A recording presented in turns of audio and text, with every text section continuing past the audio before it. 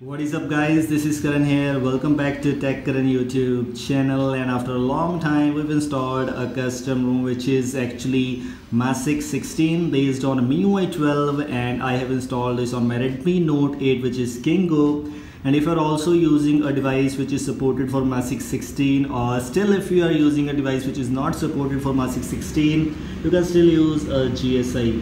And how to install the GSI, I already made a video on that a lot of times ago. You can go and check it out, that how you can install a GSI, which are the things you get in Masik 16, how is this build till now, is this smoothest ever, because I'm using them some time, it's quite great. Make sure to watch this video till the end.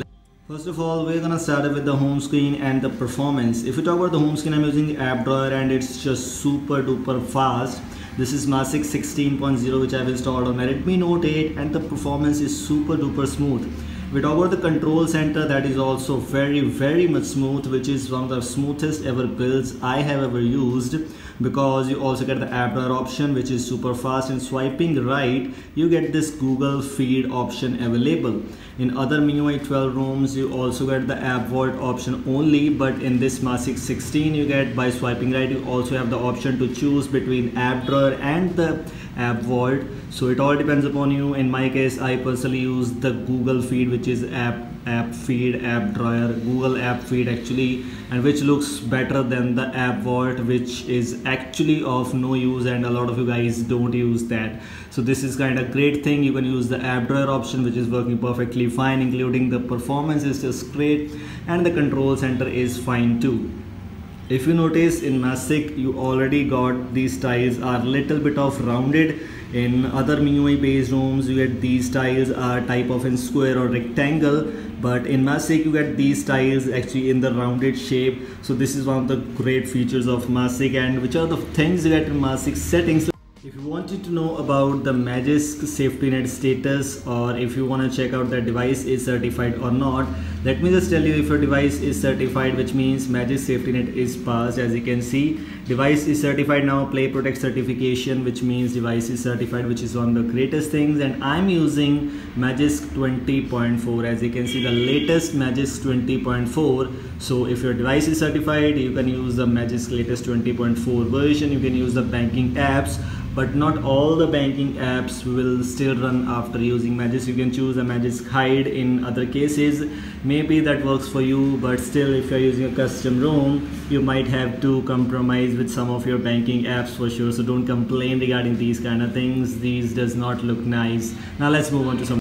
So if you have noticed, I have actually applied the icon pack. So this is not a third-party launcher like a Poco launcher or anything else. This is actually the default launcher. You have this option available in the theme store. Let me just show you.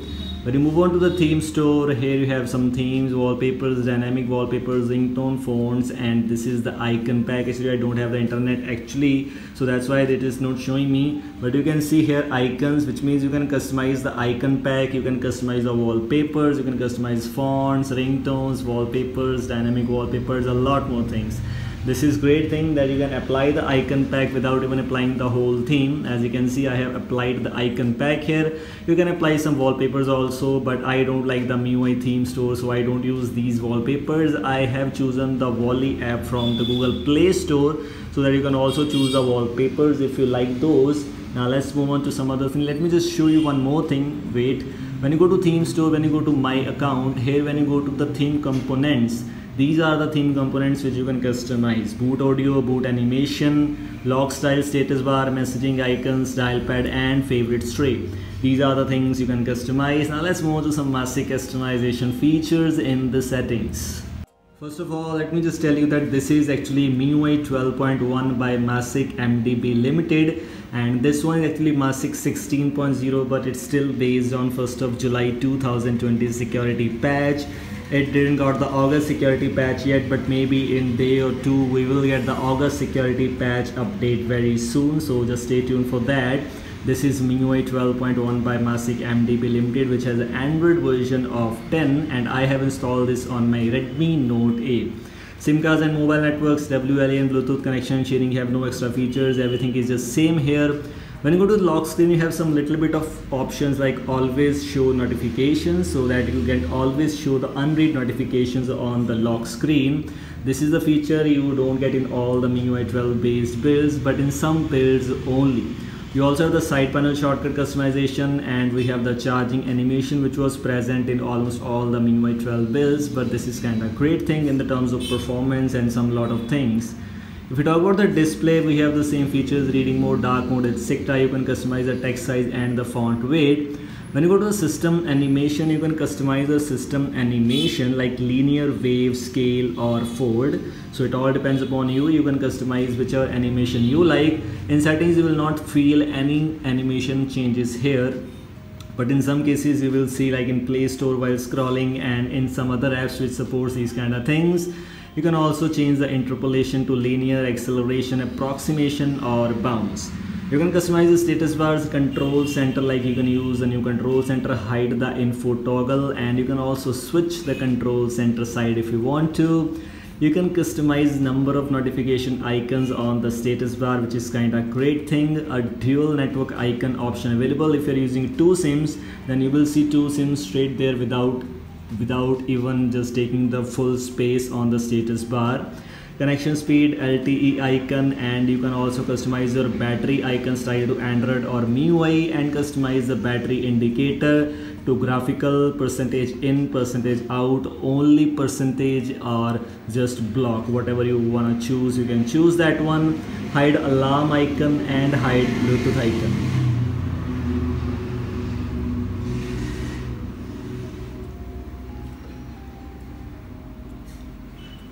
We also get the option of screenshot in any app, which is kind of a great thing. Like some apps just block the screenshots from their apps, but with the help of this, you can use the screenshot option in this app, in any Android app which is just not supported for the screenshots.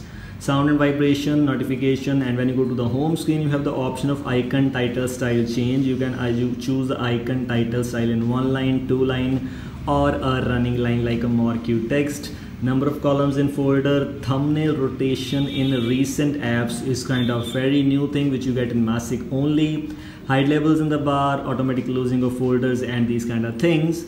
When you go to the standard options, some default launcher settings, and this is on the zero screen which you can customize to AppWord or Google or whichever you like, and other things are just same, nothing changes, no new things are available. Wallpaper, if you go here, you have the super wallpapers, some extra system wallpapers options like Masik. These are the Masik wallpapers, Nebula, which is kinda live wallpaper, and some Mars live wallpapers options. You also get the super wallpapers which you can customize home or. If you open the additional settings and go to the developer options, here we have the header style option customizations. Like now it's in large, which means developer options are here, and if you scroll up, these developer options title is still there, and if you choose it to dynamic, now it's there. And if you scroll up, wait, let me just show you, just go back once, and now open the developer options. We have just chosen the dynamic one, and now it's there. And if you scroll up, you will see there is a change in developer options. It's just listed here. And at last, if we choose the small option, so just go back and open the developer options, and you will not see any developer options header there. It's in small way. So this is the thing which you get in Masik only. One of the greatest things. Extended power menu, demo mode, and quick setting developer tiles, which has a window animation scale, layout bounds, and these kind of things. And just scroll down. Let me just show you one more thing. If you go to the Windows animation scale, we have a lot of things available, off to 5x. So these are another cool thing: transition animation scale and animation duration scale, which you can customize. Yes, these are available in all other builds also, but these kind of things are some little bit of heavy one in which you can customize these kind of things.